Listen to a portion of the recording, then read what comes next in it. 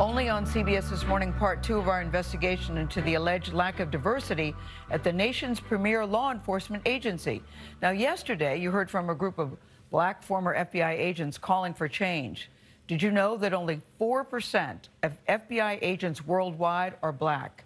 This morning, 2 former agents who fought during their careers to level the playing field for their fellow black agents are speaking out after a summer of racial reckoning in this country.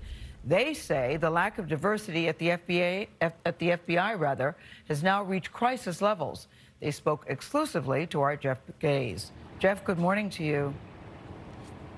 Good morning, Gail. FBI officials say that they are dedicated to diversity, that it is a core value. But the former black agents we spoke with say that they experienced and witnessed something entirely different during their decades-long careers inside the FBI.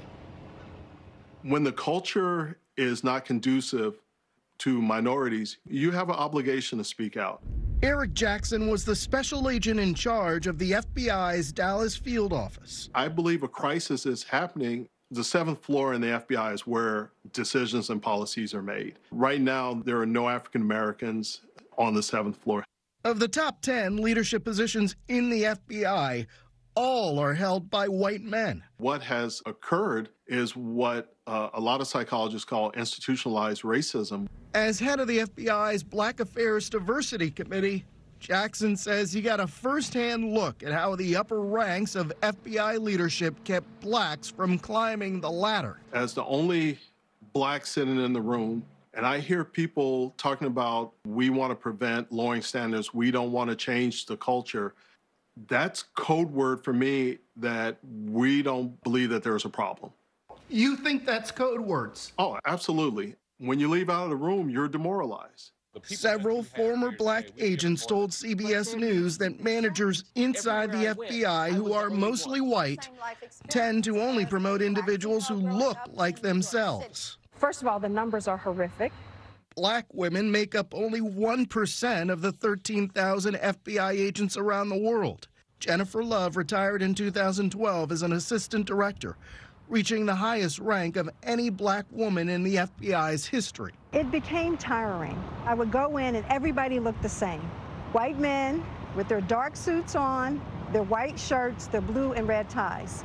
Love says that she was a champion for the FBI, even appearing in recruiting ads. Near the end of her career as the Bureau's head of security, she oversaw the mandatory polygraph examinations for new recruits. I had a stack of letters from black and brown people who had failed the polygraph, who said they thought that they were being asked inappropriate questions. She crunched the numbers and discovered black applicants were disproportionately failing the polygraph exam. Her proposal: videotape the polygraphs to create accountability. I can tell you, internal to my division, they were opposed to it. They didn't want to do it. They didn't want to do it. The number of black agents in the FBI has hovered so low for so long that they have created this. They call it a buffalo nickel. It is a challenge coin to commemorate the fact that black agents historically have only made up about 5% of the FBI, a number that is lower today.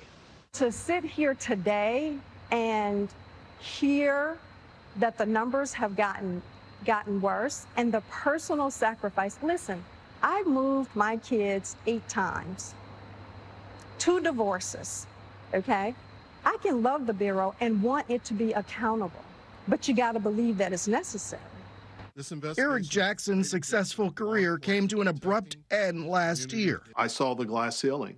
He was gunning for an executive assistant director position. There are only 6 in the entire FBI. He was told he wasn't eligible because of his rank.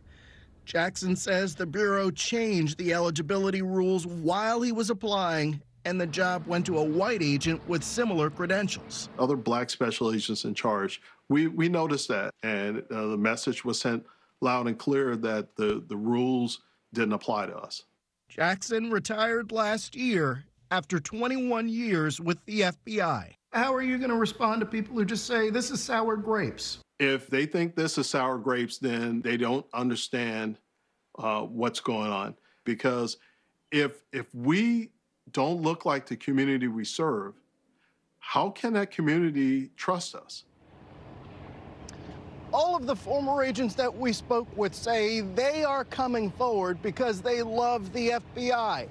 In the meantime, FBI officials say that Director Wray has expressed a willingness to discuss some of the issues raised by our report. While they regret that he was not able to schedule an interview before the report aired, officials tell me that Director Wray has expressed a willingness to sit down for an interview to discuss some of these issues in the coming weeks. Gail. Well, let me tell you, Jeff, that is very encouraging to hear, because I'm thinking there needs to be some meetings on the 7th floor. It's heartbreaking to hear how these agents have operated, dedicated to the FBI agency, and to be treated this way. It seems like there are a lot of questions that need to be answered. Well, there are, and I have to say, Gail, since our first report aired, we've gotten a lot of emails from other former black agents and some phone calls as well. All right, to be continued, Jeff Pegues. Really nice job.